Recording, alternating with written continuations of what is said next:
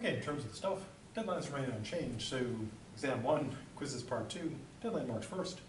Exam 2, quizzes part 3, April 5th. Exam 3, exam 4, quizzes part 4, April 26th. And exam 5, deadlines at the end of the normal final deadline time. For the paper, draft deadline April 4th, plus our deadline April 9th, emergency deadline April 16th, desperation deadline April 26th. I got a whole bunch of meetings coming up next week, too many to write down, but I put them on the Blackboard announcement. Before getting on to our new stuff, or rather our old new stuff or new old stuff. My name's not on here. Okay.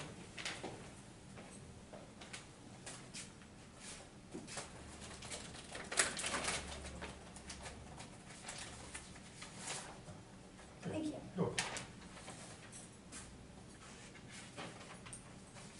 I looked over it like 3 times. Am I blind?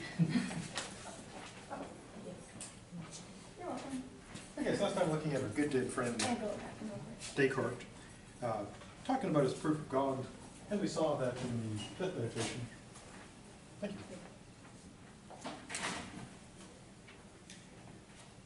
We saw that in the 5th meditation, he basically presents the classic ontological argument for God's existence, that God is perfect, and so he's got to exist because he didn't exist, he wouldn't be perfect, but he is, so he does.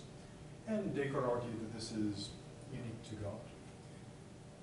To this point, Descartes believes he's established that he exists, God is not a deceiver, and so in the 6th meditation, he tries to get back where he started, which was his main objective in this case, trying to show that he can have knowledge about the external world. I think therefore I Yeah. Yep, and so that's why he thinks he is. So then he's going to get from, so kind of now he's like this. Here's Descartes. He's got his idea of God. He knows he is. He knows that God exists. And he knows that God is not a deceiver. So he's got all that stuff. Excuse me. Pixel dust. He's got all that stuff that he thinks that he knows. So what he has to do next is get from just him and God in existence to there being, him having a body, there being the world, trees and sun, bad and drawn stuff out there. So the problem again is, how does he get knowledge of the external world? Now what he does is essentially an argument by elimination. In the argument by elimination, as we saw before, a couple versions. One is you say there's only like 3 choices, and the argument by destruction version is you get rid of all of those 3, so it can't be anything. The other option is kind of the Sherlock Holmes approach, which is you say there's only, say, 3 possible suspects, and you show that 2 of them cannot possibly be guilty. Therefore, you infer that the remaining person has got to be the guilty suspect. And that's the method that Descartes uses here. So he considers 3 possibilities. Possibility 1. He, Descartes, is the cause of these ideas. Or in our own case, in my own case, I'd be the cause of ideas like the backpack and the trees and the chocolate and so forth. The second possibility is it's not him, but it's God. And the third possibility is there's actually stuff out there that exists for real.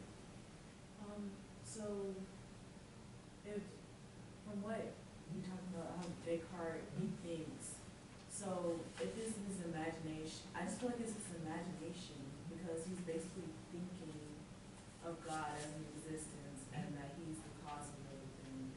Same with him.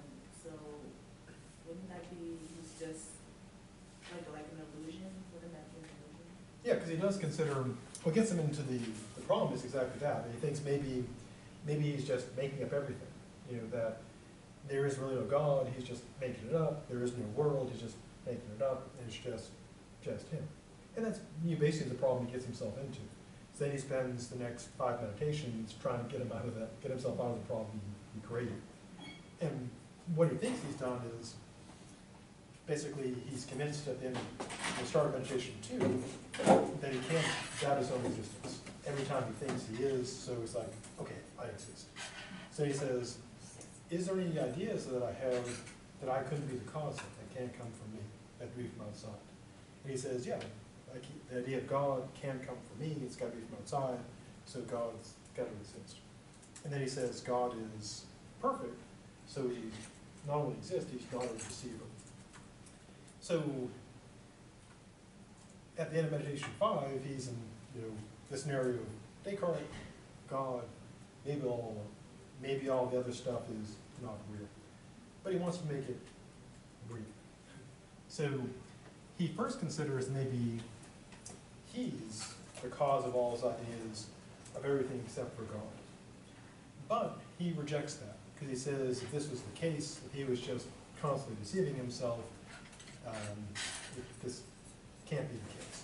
Of course, the problem is that he has considered before that he could be the cause of this, and said, yeah, I could totally be the cause, and then now he says, no, I can't be the cause of all this. And so critics have said, but why not? Next, why can't God be, where he was in Meditation 1, where it's just him and God is even in those ideas? Well, the reason is, if God is just beaming ideas in your mind of things that don't exist, is God being honest?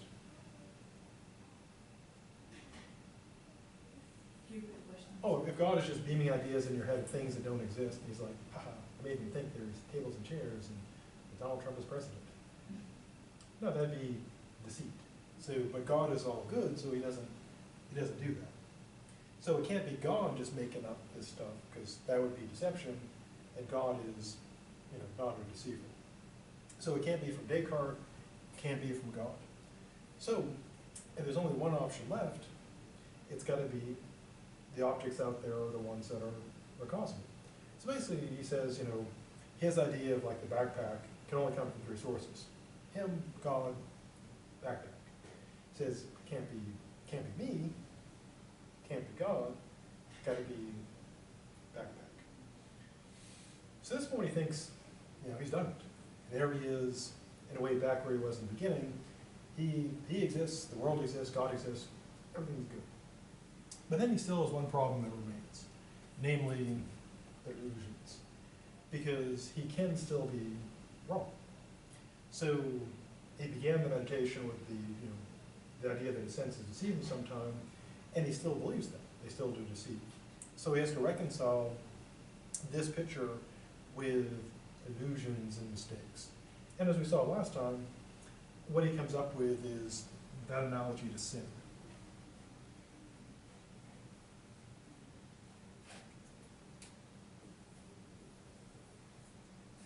Like, this is the stuff we should be doing, and then the big circle of stuff we shouldn't be doing what we want to do. And so Descartes says, if we're acting properly, we stay within the circle of what we're supposed to be doing. But we can will to do stuff that's bad. And likewise for making mistakes, Descartes says as long as he just sticks with what he clearly, distinctly perceives, he can't be wrong. But if he strays beyond that to other stuff, then he can be mistaken, because then he gets beyond his ability to be sure. And so he thinks that solves the problem. Of course, the only problem is that, many problems, but this is a pretty big area, so as we'll see in the near future, he ends up with very little he can be sure about. So he could say, he exists, God exists, and maybe there's other stuff. So, not the worst case scenario, but not the best case. So in the end, he ends up kind of where we began. He says that the secondary qualities are in our minds, the primary qualities are generally out there for real, though we could be wrong, and then he ends. He thinks he's done it. And so that concludes Descartes' 6 meditations. And then he died. He's still dead today. Before pressing on, anything about Descartes and his Descartes that needs more carding? So, what are some problems and what was his impact? Now, as we saw, one problem that has plagued philosophers since he came out has been the natural light. Not the beer, but that mysterious faculty. As you might recall in the ancient days when we were talking about Plato, philosophers have come to this notion that somehow there's this light. Descartes calls it the natural light. It shines on things and shows the truth. And you can think of like in a movie when they shine like a magical spotlight on something to make it gleam magically. Now the problem, of course, is Descartes distinguishes between natural light and natural impulse. And he says that what's lit up by the natural light we know to be true. What is given to us by natural impulse, perhaps not. The unfortunate thing, there's been a problem that has plagued all philosophers since they came up with the idea of natural light, is you don't have a clear way to distinguish between the two. How do we know that it's being lit up by the natural light of certainty, or whether we just feel really strongly about it? And no one's been able to really lay out how that works. So kind of problem one is, how do you tell the natural light from natural impulse? And Descartes, they're two separate concepts, but in terms of a practical thing, when you're looking inside your mind, how do you tell what's lighting it up? And Descartes doesn't give a definitive answer. Problem two. As mentioned, we talked about Descartes' principles like the cause must contain at least as much reality as the effect. Critics have said that it's pretty weird that Descartes can say, yeah, I can doubt 2 + 2 is 4, I can doubt squares have 4 sides, and then you can accept a principle seemingly far more complicated. So what critics have said is that given his sort of harsh skepticism, he shouldn't be able to accept the principles he just accepts, because he has no justification for them. So kind of the problem here is, to get his theory to work, he's got to accept those key principles. Again, there must be as much reality in the cause as the effect. And the question is, why accept that? And he says they're self-evident, but why think that? So given his degree of doubt, he doesn't seem to have a way, a principled way of supporting his principles. And without those principles, his argument can't go forward. Third problem I mentioned before, a key part of Descartes' argument as to why he can't be the cause of his idea of God is he says, well, I got an idea of infinity. And he says, I can't just make infinity by saying, 1 + 1 + 1 + 1 forever. I can't do that. I got to have infinity, and I can't create that idea. Critics, including our good friend John Locke, have said, yes, you can. You can just start with 1 and just keep adding 1 forever, and you get infinity.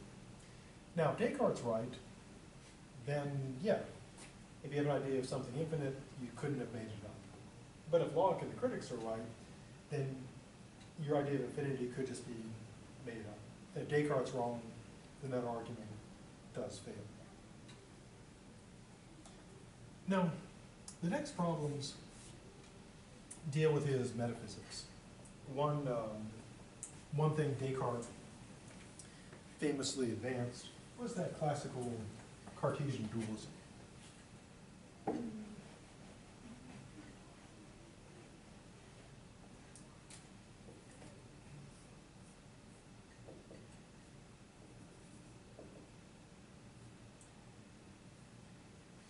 And of course, on Cartesian dualism, one of the classic problems here in metaphysics is what's called the mind-body problem. Namely, how does the ghostly incorporeal mind, that is you, that is me, how does it control the body? How does the ghost operate the shell? Now, for Descartes, this creates all kinds of problems. One big problem is this. As you might recall back in the ancient days when he started this part about Descartes, he wanted to reconcile science with religion. And his solution was this dualism. So the material, mechanistic science deals with the physical world. So when you're doing physics, biology, chemistry, etc., you're dealing with the corporeal world. But then when you're dealing ethics, religion, psychology, etc., you're dealing with the incorporeal world. And so he believed he could make the world safe for religion, etc., and safe for science by having these two realms. Two separate realms. So You can have free will here, strict determinism here, you can have mechanism here, then you can have religion, morality, and free will, all that stuff here. Now the problem is though, when you have that mind-body interaction, you get what's called the contamination problem. Which is kind of like contamination problem like with food. Like if you've ever found like health science, one of the things, the important things is you don't get your raw meats touching your vegetables, which is why you have those separate cutting boards. That's why I've got a cutting board set I got as a present that has handy pictures on each one to know what, so that way I don't get my meats on my vegetables. It's super handy. And it has a very nice storage rack, etc. Very good. One of my most favorite gifts. Like some always cutting stuff. I don't want to get the fish death or whatever comes on it. Yeah. So when you're cutting stuff, the metaphor, you don't want to get like your raw meat on your vegetables. You don't want to get that in your salad. But of course, if you're having interaction between the two boards, back and forth, you're going to get contamination. And Descartes ran into a similar problem. He didn't get like botulism or E. coli, but if the mind and the body are interacting, then you don't have a nice sharp division between the two. They kind of start contaminating each other. So if we have free will that controls a deterministic body, that kind of breaks up determinism, because then you have to factor in free will stuff. And then if our mind is influenced by our deterministic mechanistic body, that gets contamination in this zone. So once you have the interaction going, you get contamination between them. So what he wanted to do was keep them nice and separate. Again, going back to the food analogy, keeping the raw fish here and keeping the raw vegetables here, so you don't get E. coli in your salad. But if you're moving back and forth between using the same knife, cutting them, you're going to contaminate both of them, or contaminate the vegetables. And so likewise here, if you have interaction, they're going to get contaminated. So the critics say, basically Descartes said, I want both, so I'll keep them separate, but then critics said they start smushing together, so you can't keep them separate, so problem. Now the solution people have come up with in the future was either you get rid of one or the other, strict materialism or strict idealism. Now turning back to the mind-body problem, briefly, one question was, the problem was this. Again, as I noted, how does the ghost control the show? I mean, you can imagine, think of like a movie version of a ghost. It just looks like a person with a transparent. And of course, they'll show like, the hand just goes through stuff, so you can't do anything. And so there is that problem. How does the incorporeal substance control the corporeal? Now, Descartes later believed that it was the pituitary gland when it was discovered. But of course, that doesn't solve it because there's still a question of how the ghost works the pituitary gland. Now, two of Descartes' followers, Gounod and Nicolas Malebranche, they came up with the following theories. Gounod came up with what's called parallelism. And the idea is this.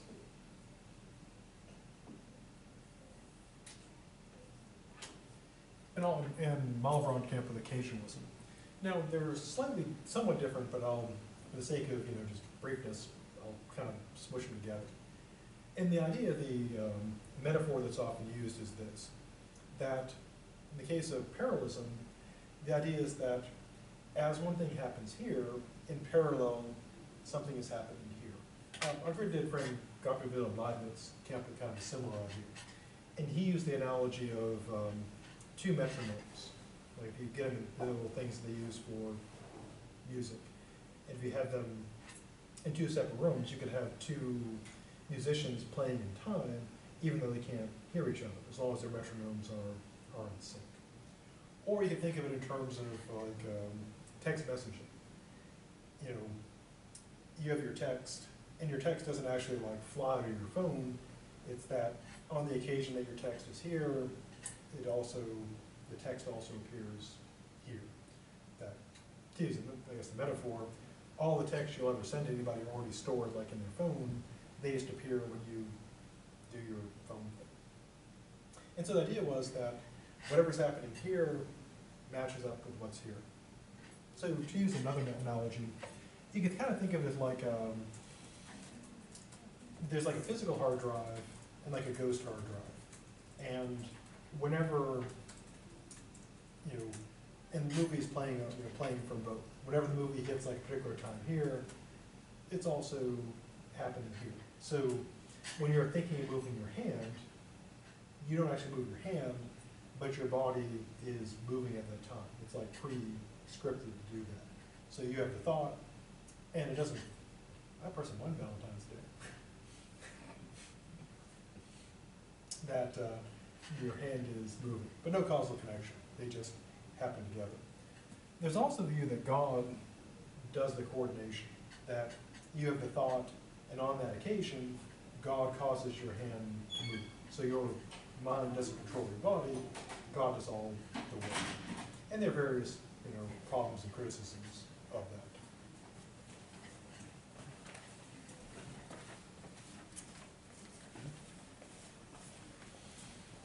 So what lasting impact did Descartes have? Well, first, he laid out the requirement for certainty, namely that if you're going to be the skeptic, you have to have absolute certainty. Some later philosophers embraced that and said, yes, in order to beat the skeptic, you must be absolutely certain. Other philosophers were influenced by this in a negative sense. They said, although we'd like to have certainty, we cannot. So we have to settle for something less. John Locke, for example, takes that view. David Hume takes the view that we need certainty, but we don't have that, so we can't have knowledge. Second influence, this idea of a universal science to explain life, the universe, and everything is still a thing people are trying to do today. In physics, there's this idea of, various theories of events, like the grand unified theory, total unified theory, etc. But the dream is in physics having one theory that unifies all of physics. Then kind of the next step is unifying more sciences. And sort of the ultimate dream is the one science to rule them all, to encompass everything. And that goes back to Descartes, and the dream is still alive today. Thirdly, we're still trying to reconcile science and religion. If you look at the United States, for example, we have, one of the most advanced scientific countries in the world, but religion is still a major factor. So we still have debates over creationism versus evolution. And people are still trying to reconcile the two. Lastly, and we'll see more of this in the future, Descartes considered the possibility of artificial intelligence, basically mechanical intelligences. And Descartes claimed that they would be impossible. You could not have a mechanical intelligence, a purely material. And his reasoning is that matter is extended and doesn't think, and minds think but are not extended. So you couldn't have a purely mechanical thinking thing. Now, in theory, you could have a robot with a soul, and then it would have a incorporeal mind. But in terms of actually constructing mechanical intelligence, Descartes would say no. Now, he was aware, even though he was writing long ago, that people could build very impressive machines. And we'll see more of this in the future. But he believed that ultimately they could not actually think. And his test was the Descartes test. And we'll see this in the future, but it's the use of true language. And centuries later, a fellow named Alvin Turing, if you saw the movie The Imitation Game, it's that guy, not Benedict Cumberbatch, but the guy who's playing. His test was basically this. This is how you run the test. Today we do it with probably a cell phone. You get your cell phone, you text to A and B. One of them is a human, one's a computer. And what you have to do by talking to them is try to figure out through texting which one is the computer, which one is the human. And if you can't tell, if they're indistinguishable in terms of their ability to use language, it would pass the Turing test. And you have to say that the computer is now intelligent. Now Descartes thinks, again, we can never build a purely mechanical intelligence. So mechanically that would be impossible.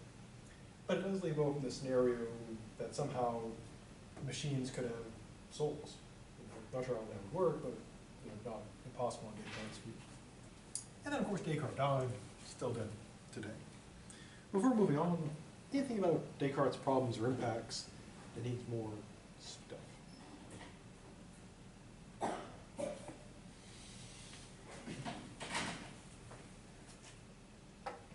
Now eventually, just like with politics, philosophers sort of divided up into philosophical camps, parties, as it were. Now, two of the big camps in epistemology and philosophy are foundationalism and coherentism. And although philosophers, you have several that are foundationalists and disagree on particular things, they do have sort of general agreements. Again, going with political party analogy, Democrats don't agree on everything, but they have certain general agreements that make them into the Democrats. Republicans don't agree on everything, but they have certain things they agree on that make them Republicans, in opposition to the Democrats. Likewise, not all foundationalists agree about everything, but they agree with enough stuff, and they agree that the coherentists are wrong, and vice versa. Now, the motivation of both of these political or philosophical parties is this: the skepticism problem. Now, the skeptic, of course, says you can't know. And one of the approaches of the skeptic is to say you can never have an account of justification. So, as you might recall, at this point, kind of roughly put, we would say that you know something, a particular claim, if the claim is true, if you believe it, and you're justified. The JTB, or justified true belief model. And where, of course, the skeptic gets their claws into this knowledge is in the justification. Because if you say, I'm justified because of A, the skeptic just says, well, what justifies A? And if you say B, the skeptic just says, well, what justifies B? If you say C, the skeptic says, well, what justifies C? Off to infinity and beyond.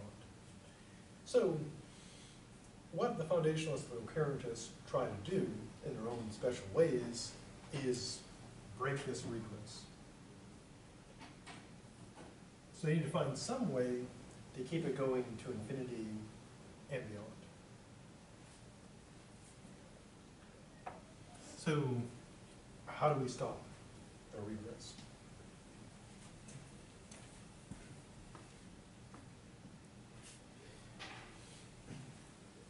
Now, historically, there have been four main approaches. One is this. This is put forth by a fellow named Ludwig Wittgenstein. Interesting fellow. He was born to a super rich family, ended up fighting in World War I. He was Austrian. And so it's kind of weird because he was fighting against, was involved with the British, so he ended up probably fighting against fellow students and philosophers, which was kind of weird. And then eventually he made the claim that philosophy was dumb. He think he won philosophy.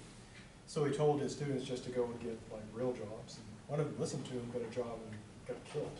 So that was kind of bad. Well, because he told me to work in a factory, and factory was too not really suitable for it. And Wittgenstein is super popular, mostly because of his personality. And he's kind of fading now. When I was in grad school, he was super big, because, philosophical paths. Now, Wittgenstein said a lot of stuff. And one of the things he said was this about justification. He said, we get belief A directly from B, which is unjustified. That every belief is found, every well-founded belief is founded on a belief that's not justified. In other words, this essentially is not solving the problem, but just saying, there's a problem, nothing we can do. So this is really not a solution. So that's it. Option two. This is a technique in philosophy called biting the bullet. It comes from the expression used in, I guess, sort of the context of medicine, or dealing with pain. The idea was this. Back before they had anesthesia, or if it just happened not to be available, and they had to do like surgery, cut somebody, what they would do is have the person bite on a bullet. You might have seen this like in old movies, etc. And a couple reasons. One reason is, interestingly enough, is that the brain only has so many resources. And if you divert resources to other things, it means you hurt less. And research in pain has shown this actually does work, because if you're biting on the bullet, you're focusing on something, and that part of the brain can't be used for pain anymore. Which is why nothing to do with epistemology, but interestingly they found that if you play video games, listen to music while you're in pain, it really reduces your pain, because the more resources your brain puts into playing the game or listening to music, the less you hurt. And they're using these as alternatives to opioids, etc. So the next time you're playing video games, you just tell them you're doing research in pain control. Now, getting back to the point of biting, the other thing biting the bullet is used for is, of course, if you're biting something, it's hard to scream, so you don't frighten other people when you're screaming in pain. So what is it to bite the bullet philosophically? Well, the idea is, basically, is to simply take something that's awful and just tough it out. Just kind of accept it and just, bite down on that bullet, just tough it out. So in this case, toughing it out would be this. A person who bites the bullet here would say, A is justified by B, which is justified by C, to infinity. And they just say, yep, it's infinite. They just bite down on that bullet. Now, the obvious problem is, in order for this to work, we would have to not only have an infinite number of beliefs, which we probably could, but we'd have to be able to sort of process that amount of beliefs, which we can't. So biting the bullet doesn't seem to work. So that's probably out. Option 3, which we'll see in more detail,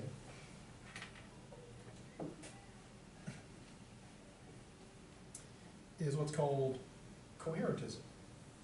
And the idea is that instead of going to infinity and beyond, you take it in a circle.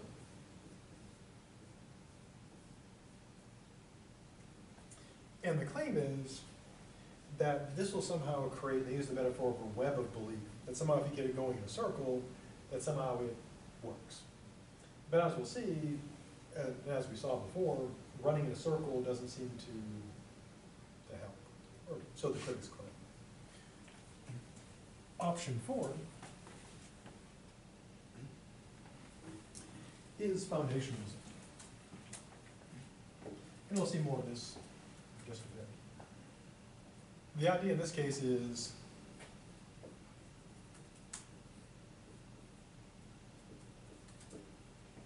that you have A justified by B, et cetera, but you end up with a foundation, a belief that itself doesn't need justification.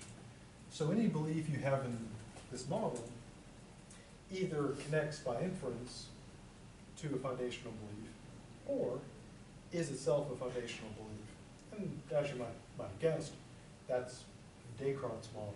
Because for him, you have something like, I think, I am, God exists, or the foundational thing, or it's something he gets from that. And we'll see more foundationalism in our next slide. Before we go to the next slide, though, anything about the stuff so far? It needs more stuff.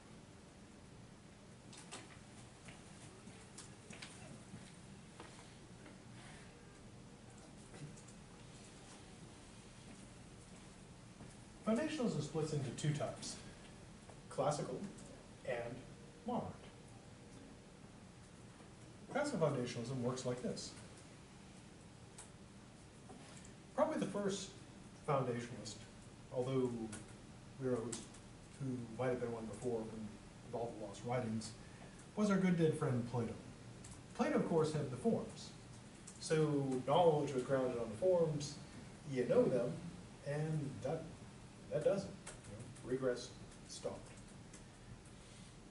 Our good dead friends Aristotle and Aquinas did a similar thing. Aquinas said there's two types of truth. I mean, true is true. It's not like fake news and alternative facts, etc. It's just two ways you get truth. One is truth known in itself, which would be foundational. The other would be understood via an inquiry of reason to derivations. So three famous foundationalists would be probably Plato, Aristotle, Aquinas. Now, sort of the paradigm foundationalism in a modern sense is, of course, our good dead friend. Oh, can you practice this? I just need the last one. Would be our good dead friend, Descartes. So as we saw back in the ancient days a couple of days ago, Descartes was trying to do what?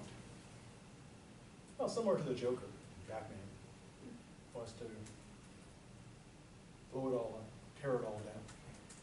And unlike the Joker, he wants to create a new infallible foundation.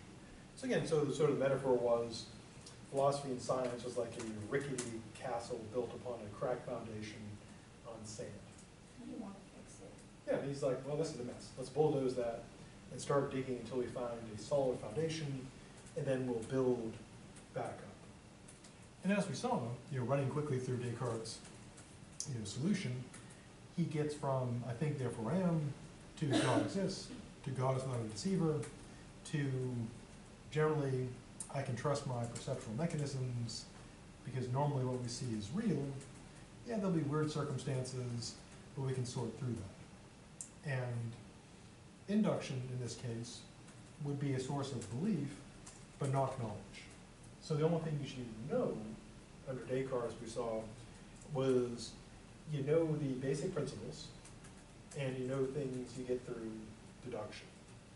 So Descartes' foundation, now the pyramid, of course, that I drew, in a way kind of gets it wrong, because with a pyramid, you've got the base, that's the big part, and the top is the small part. But foundationalism, which kind of makes for a weird metaphor, reverses it. Which, if you're trying to build a building, would be a terrible idea. Although there are some that are built like this just to, intentionally sort of create that weird effect. So for Descartes, you have down here at the bottom, you've got the I think, I am. And then, of course, from that he infers God, and then you get all the other stuff. And then at the top would be like all those other beliefs. So kind of the correct picture of foundationalism would be this upside down pyramid, which again doesn't look very stable, but there you go. And so his claim is you start off with this indubitable basic principle, and then build, build, build, build, build. And that stops the regress because if someone says, what justifies that, you would point to an inference, and if they say what justifies that, another inference, and ultimately for Descartes, it would come down to, I think, I am. And that would be ultimate grounding for every, every belief. Oh, so good question.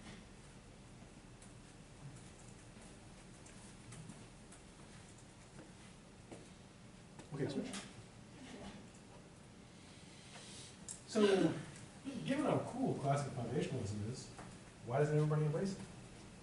Well, here's why. One problem, sort of ironically, is this.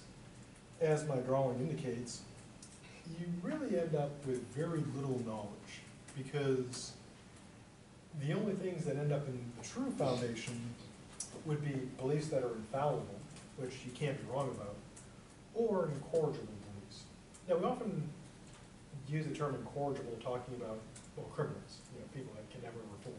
In this case, it doesn't mean like criminal beliefs. An incorrigible belief is a belief that you never, give up on, never change. For example, the belief that you're in pain when you're in pain would be incorrigible because you can never be wrong or about that, never convinced that you're in error. One interesting debate here is whether that's true. Whether if you're in pain, you would always know you're in pain. Now, clearly a person could be wrong about like the degree of pain or the cause of pain, or whether the type of pain they're feeling. They could be mistaken about that. For example, when I was in high school, I had a class on anatomy and physiology, and for every, like, terrible condition or disease, the teacher had some real-life story to share with us. So lots of emotional scarring there. But one of the things that he was talking about was how people have a hard time telling, like, extreme cold from extreme hot. And one of the stories is about a fraternity, and they would do their initiation, and what they would do is they would have like a branding iron and coals, and they have the iron sitting in the coals, and they would tell the pledges they were going to, brand them. And they put a blindfold on them, and then they touch them, but out of their sight, they would have a similar brand sitting in a bucket of ice. And they would take the brand, the coal brand, and stick it on them, and they would freak out because they think they're being burned, but it's just cold. And so they know that they're in pain, but of course they're mistaken about the type of pain. It's not hot pain, it's cold pain. And some of the things that feel very hot also can kind of feel very cold, like if you're running water and it's super hot, you put your hands under it, it kind of feels like, same as like super cold, because it's painful. Yeah, so it could be argued that we know we're in pain, but we could be wrong about like what kind of pain it is. Is it like hot pain, cold pain, etc.? Now, some people have the intuition that we could be wrong about like hot pain, cold pain, but we can't be wrong about pain. If you feel you're in pain, you're in pain. You can't be mistaken about it. You could be mistaken about the cause, you could be mistaken about the extent, but you can't be wrong about being in pain. Now, does that seem true? Well, yeah. Because I heard one thing where they were like, if you are in pain, remember, just keep thinking like it's not pain, it's just a feeling or something like that. And I tried it one time because I got hurt playing flag football, and it did not work. So I was like, yeah, okay, you can't really deny it. Yeah, it's a good point, because if it's just, you could be wrong about it, you could just convince yourself, I'm not really in pain. Yeah, I tried. It didn't work. Yeah. Yes, you could argue that you can be wrong about like exactly how much it hurts, but you can't be wrong that you're in pain. If you feel pain, you're in pain. It's not like if you're happy, you always know it. Or maybe you don't, because if you're happy and you know it, so it could be separate. Yeah, so there are those who think that our emotions, we're always wrong that we feel. You could be wrong about particular details, but if you feel happy, you're happy. If you feel pain, you're in pain. Now, critics have said, that you could even be wrong about that, that a person thinks they're in pain, but they're not. Like, the example I can think of is like when a kid falls and they're crying and the parent says, you're not really hurt, which may be terrible parenting. But maybe it's the case. Maybe some people just think, they think, oh, wait, I'm not actually in pain. I was wrong about that. This is mostly a matter of intuitions. Again, our intuitions kind of go on one hand, yeah, when you're in pain, you could be wrong with the details, but you can't be wrong that you're in pain. Another view is, you could be wrong about that. Now, even if we accept that you can't be wrong with those things, the problem for foundationalism, classical foundationalism, is instead of like this big pyramid, you end up with just a little bit of knowledge. So, for example, given Descartes' view, you know you exist. You know that when you feel pain, you're feeling pain. You know that when you're feeling happiness, you're feeling happiness, etc. But that would be it. That would just be, a tiny amount of knowledge. Because even at the end of meditation with Descartes, you still don't know with certainty, because his goal is certainty, we still don't know with certainty that stuff exists. And he gives his argument, but we still don't know with absolute certainty. So you end up knowing, at best, I exist. When I feel I'm in pain, I'm in pain. When I feel I'm happy, I'm happy. When I feel that I'm sad. But that would be it. So, too little truth. Now, also part of the problem, going back to Descartes, he wanted to, save science, but you end up with all the empirical beliefs can't be knowledge, because they're not foundational, and even with Descartes' Descarting, they're not deductively inferred. So all the stuff he wanted to get, he actually did not get. He wanted like all of this, but then he ends up with that. Now, one ironic consequence of this is that even though it was intended to be the skeptic, it ends up creating skepticism. How so? Well, in kind of the following manner, and I'll use an analogy.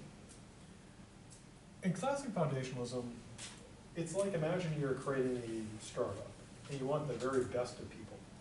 So when you put out your application, your job notice, you require, you know you need really smart people, so you require that everyone have at least 3 PhDs. And you're gonna need people that can work, around the clock.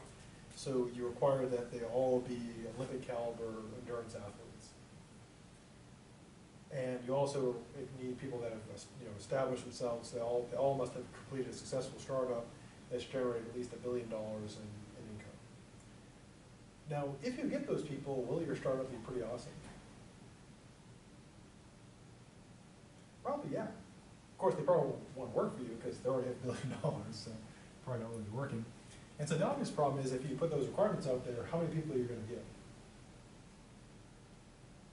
Probably a lot. Or not that much. Yeah, I would say a lot.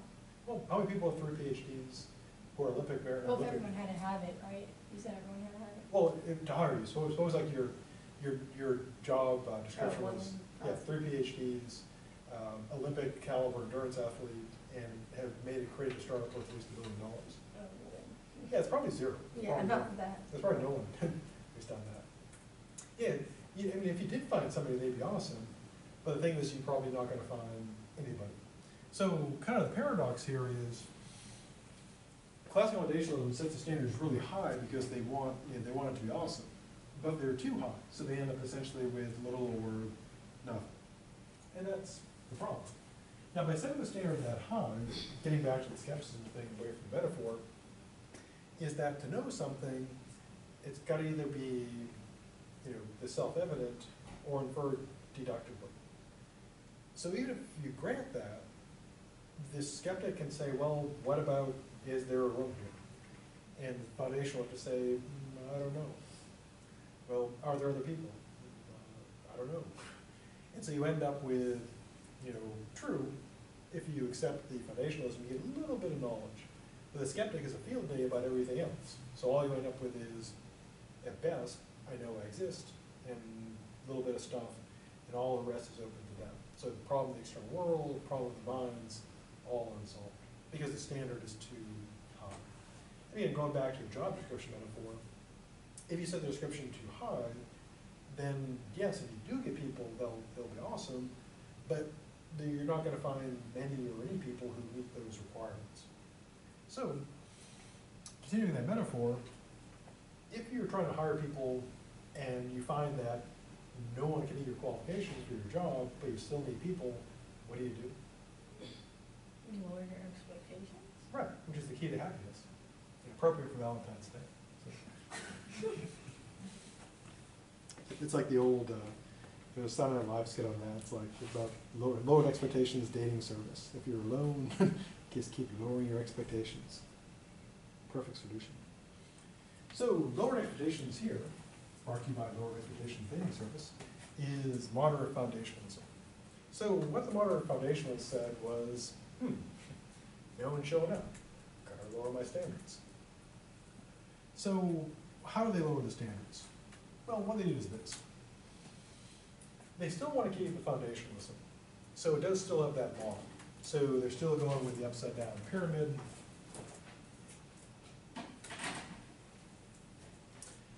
And what they're trying to do is deal with that problem of the standards are too high. And going with the hiring metaphor, the idea would be like, well, yeah, requiring 3 PhDs, Olympic endurance athlete, and $1 billion startup, too much. Let's water that down.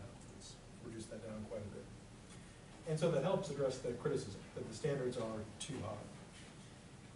Now to do this, it rejects infallibility and accepts in its place fallibilism. In other words, the moderate foundationalists, if you ask them, hey, could you be wrong? They say, yeah, we accept fallibilism, that we could be wrong. So what are the features? Well, clearly one is it accepts that you can always be wrong. Now, like classic foundationalism, it is still asymmetrical.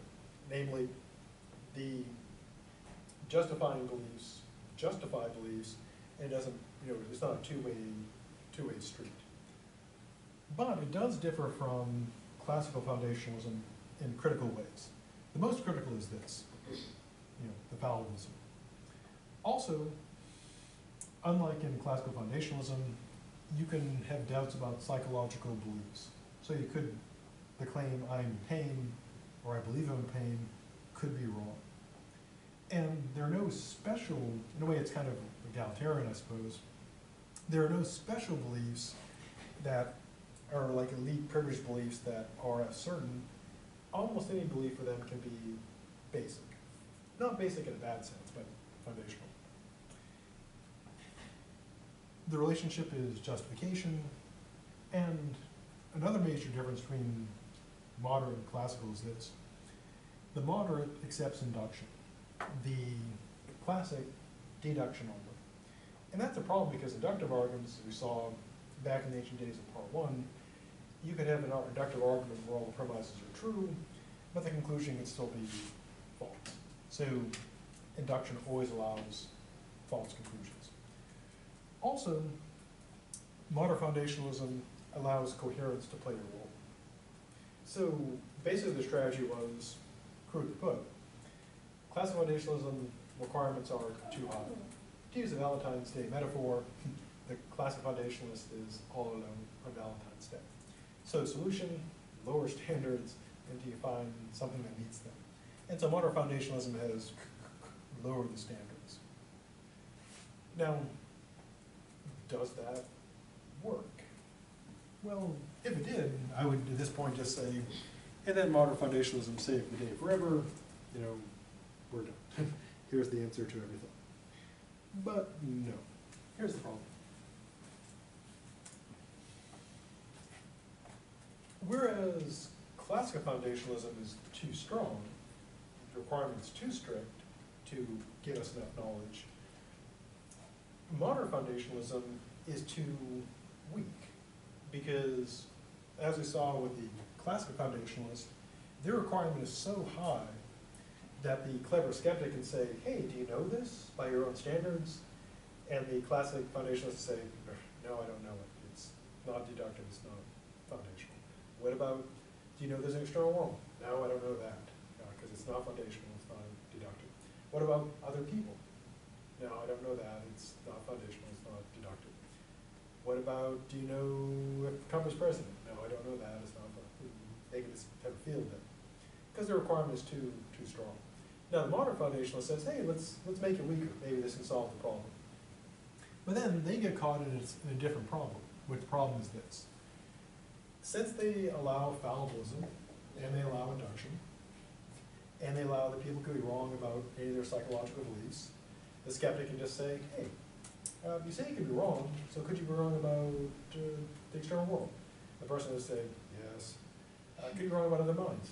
Yes. Could you be wrong about Trump being president? Yes. What about you being in pain? Yeah, I could be wrong about that. So what do you know? Lots of stuff. Really? No.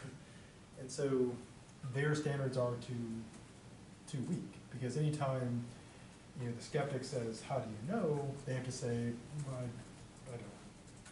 And so too weak. And so it creates a bit of a paradox. If your standards are too high, you end up with little or no knowledge, because the skeptic can say, hey, does that meet that standard? And you have to say, no, it doesn't.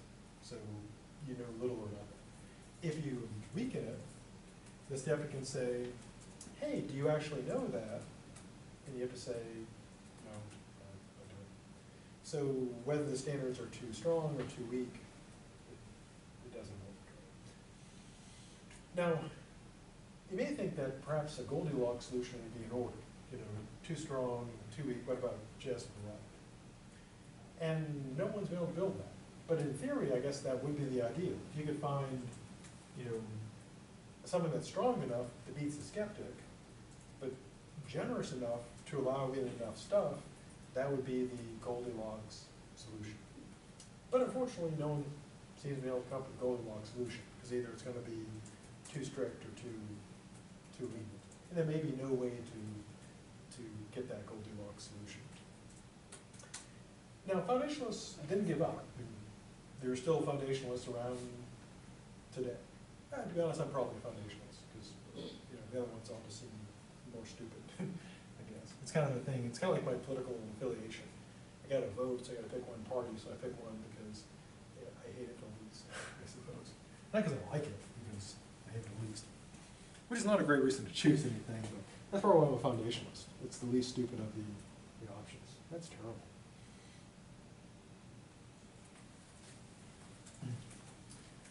So, what if you don't want to be a foundationalist? What if you say, that's stupid and too stupid, I don't want to be part of that?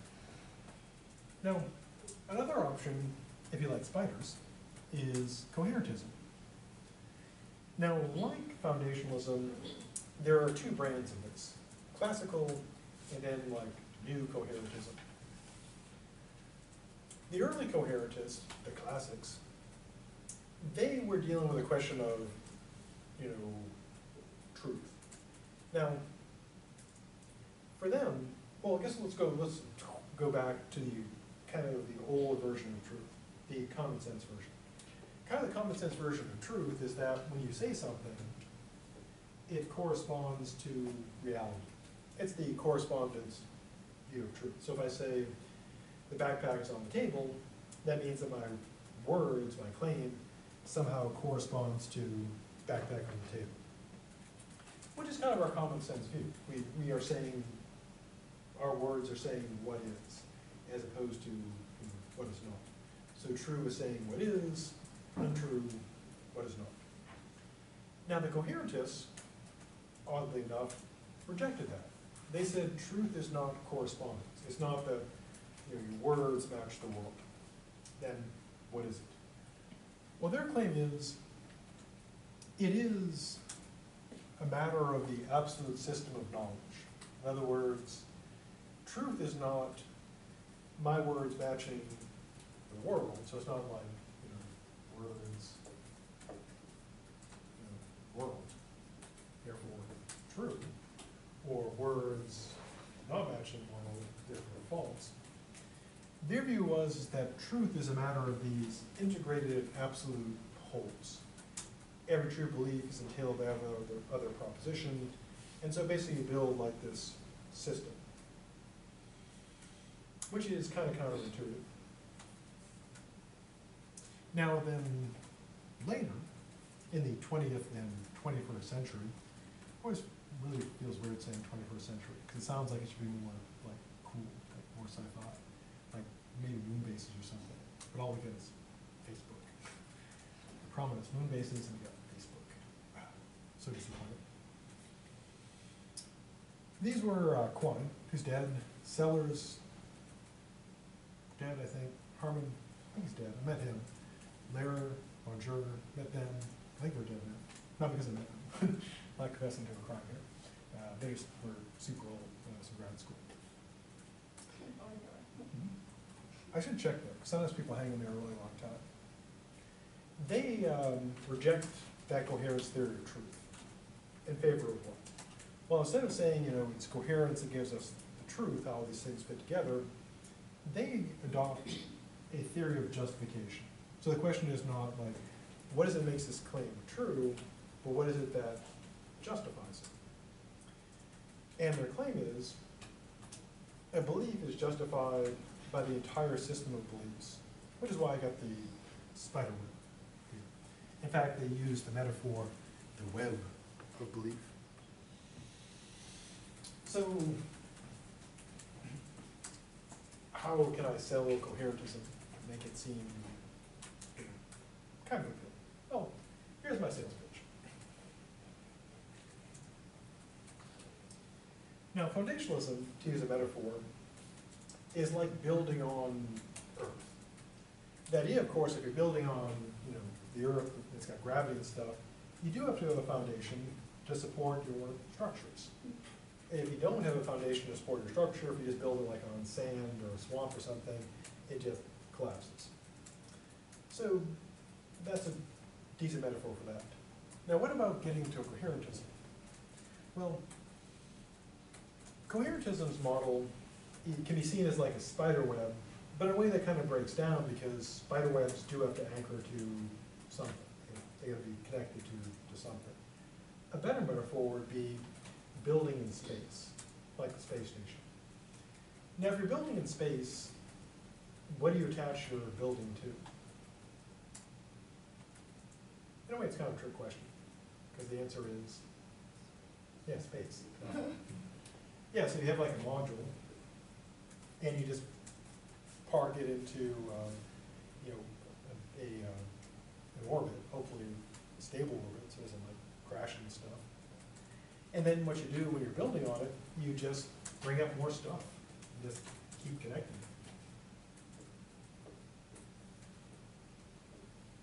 And so there's no foundation, it's just every piece fits together with every other piece. And it forms a single structure, a single space station, not with any foundation, but by all the pieces sticking together. It forms, hopefully, a coherent whole. And you can build massive structures in space that way. So the metaphor's there, space building. But what would be a way to kind of begin to try to sell it in terms of like it making sense? Well, my usual sales pitch is this.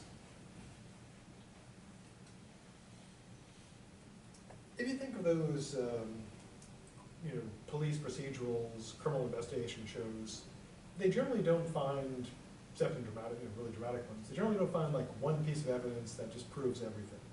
Otherwise, it'd be a pretty short episode. But typically what they would do is they would find bits and pieces of evidence, like they find the person's DNA. They find the person's prints on the weapon. They find the person has a motive. They find the person's alibis don't hold up. They find witnesses.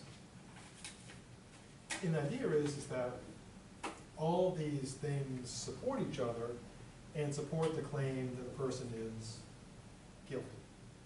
So there's no foundation, in a way. There's just all these interlocking pieces of evidence, all these claims that all fit together. And the way they make the case is they create a coherent case where all the pieces fit together, supporting the claim the person is guilty. And so it's this web of belief. And so kind of the selling point of coherentism is that. You put together a coherent narrative where each piece fits together, thus justifying the key claim. In this case, the claim of guilt. Now, if of course this was the one true view, at this point I would say coherentism has saved us all, here's the answer to everything, we're done. But as you might imagine, no. Now the fatal objection against it is interesting because the best example of the most fatal objection against this came out long before this theory came out. So in a way, the objection was already there before the theory even existed. And here's the problem. It's what's called the isolation objection. And here's the gist of it. One illustration would be if someone is paranoid, but very coherent in their paranoia, what they could do is they could build a perfectly coherent paranoid world. I think was it Mel Gibson film? It was a conspiracy theory, I think. And they could have a perfectly coherent theory of conspiracy where everything fits together beautifully, but none of it's true. It doesn't attach to reality at all, which is certainly a possibility. People who are extremely paranoid can have that happen. Now, what about an example that doesn't involve insanity? Well, here is an example. During World War II, when the Allies were preparing to invade, basically France, the Nazis knew the Allies were coming. They couldn't, hide the fact they were on their way. But what they wanted to do was try to conceal from the Nazis where they were going to land and exactly when, because there's a lot of coastline in Europe, and the Germans only had so much stuff. And so if you could convince them that we're going to land here and we're not, they're going to put some stuff there and waste some stuff. So what the Allies did was pretty brilliant. In, make a long story short, in England, they created ghost armies. Unfortunately, not like cool ghost armies like a ghost, but fictional armies. So they would get inflatable, basically make balloons in the shape of tanks and aircraft, and they would have people, using radios, pretending like they were, this unit. And they would have all this radio chatter for Germans to pick up on, and they would do, more subtle things. Like they would put out advertisements for, workers to work in an airplane factory, and advertising for jobs for people to drive airplane parts to a particular place. And so they create all this, all this web of evidence for there being this big army. Kind of the most interesting, kind of, I guess kind of disturbing thing they did was this. They found somebody who died. I don't think they killed him, but they dressed him up like a British officer and put a briefcase on him with these secret invasion plans. Now, they obviously just couldn't throw like invasion plans in the ocean and have the Nazis find them and say, hey, this clearly must be true. So they created like an entire, plausible persona, down to the finest details, like the person's wallet. They put in like ticket stubs, membership cards, all the little debris that people pick up in normal life. They even made a fake letter from the bank saying that he'd been overdrawn in his account and stuck that in his pocket, so it seemed plausible. And they took the body and dumped it off the coast of Spain, because Spain was neutral but friendly to Nazi Germany. And so that way the Spanish found the body in the briefcase and gave the information to the Nazis. And so the Germans believed the attack was going to occur where it wasn't. And that disinformation helped the landings be successful. And so everything was perfectly coherent, but totally false. So the fatal objection against coherentism is you can have utterly coherent sets of belief that are utterly untrue. Now, their usual response to it is, well, there are other beliefs that can go in there to show that they don't cohere, but that's a bit of a problem. So, it does make sense that consistency would be necessary for knowledge. If you know stuff, all your knowledge has to be coherent, because it all has to be true. But it's not sufficient. Just because something is coherent and consistent doesn't mean it's true.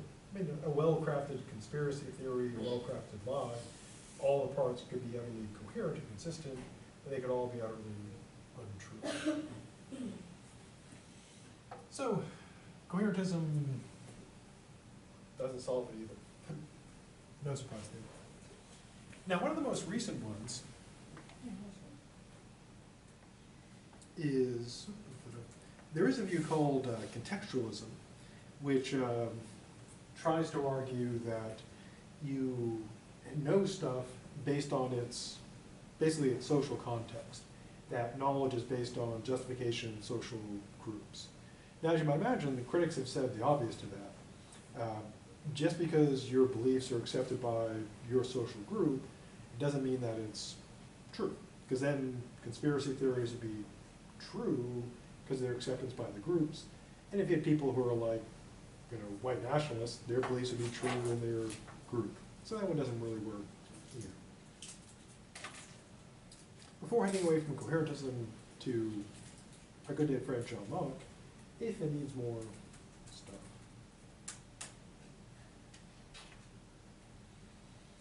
John Locke. A little background for Locke. He's dead. Been quite a while. He went to Oxford, and his friends described him as someone who was never satisfied and was always looking for answers, and was not willing to accept the ones simply given to him. He was quite active in public life. He helped draft the constitutions for the Carolinas, North, South, and of course East Carolina, the secret Carolina. And one of his main motivations in terms of political philosophy was, of course, the English Revolution. And he claimed that his 2 treaties on government were written to justify the revolution, but probably not, because he was working on it long before the revolution. And he wrote a lot of stuff. The 2 biggest being, again, the 2 treatises on government, and the other being an inquiry into human understanding. So what was he up to? Well, during the time Locke was locking, it's considered by the people who describe themselves as an age of enlightenment.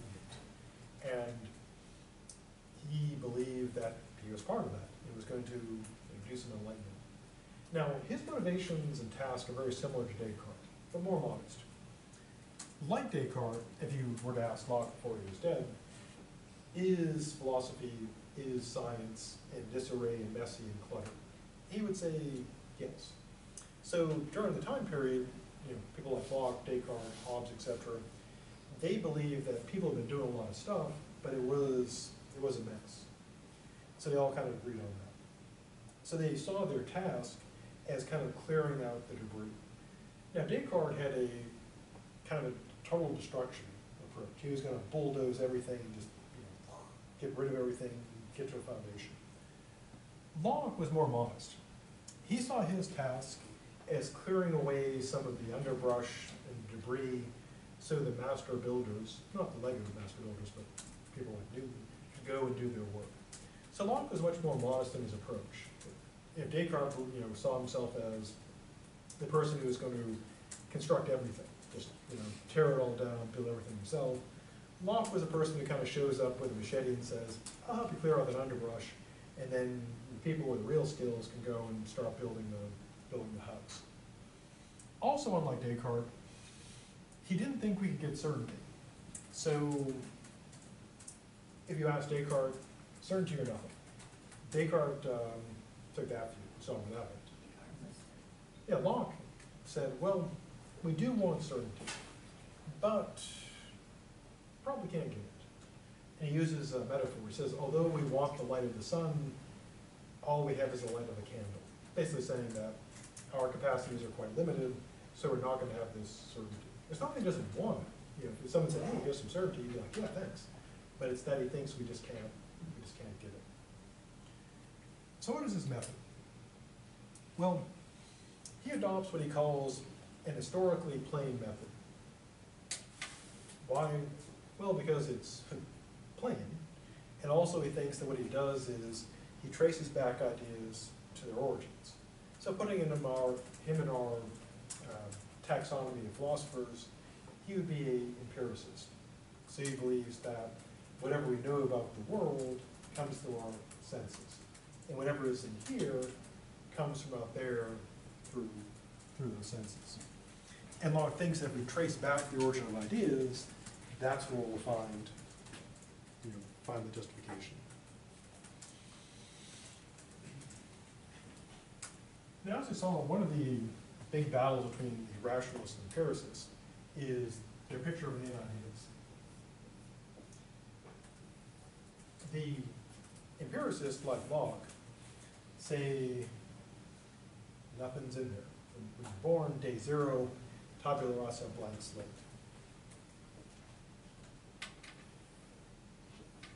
The rationalists say you're already pre-stocked with all kinds of ideas. Again, going with a close this usual metaphor, for the empiricist, it's like computers used to be back when I bought my first computer, the Commodore 64. You plug it into the TV, turn it on, you get a cursor, because there's nothing installed. It's a blank slate. And you've got to go, and if you wanted to do something, you got to load programs or type them in. For the rationalist, it's kind of like the computers and phones you use today. Namely, you buy a laptop, it's already got all kinds of stuff in there, preloaded in the factory, so it's ready to go. Now, rationalists disagree about how much you get in there, its exact content, how much you know of it, like Plato. Plato says you get all this stuff in there, but you're not aware of it until you get reminded. Descartes believed you go and look around, you will find it, like the idea of God. Leibniz, as we'll see in the future, says, well, you really have to go in and do a lot of work to find those things. They're in there, but you got to work for it. So have a good rest of the day. And remember, tomorrow is discount chocolate day. So day to shop. So have a good rest of the day, and I'll see you on Tuesday.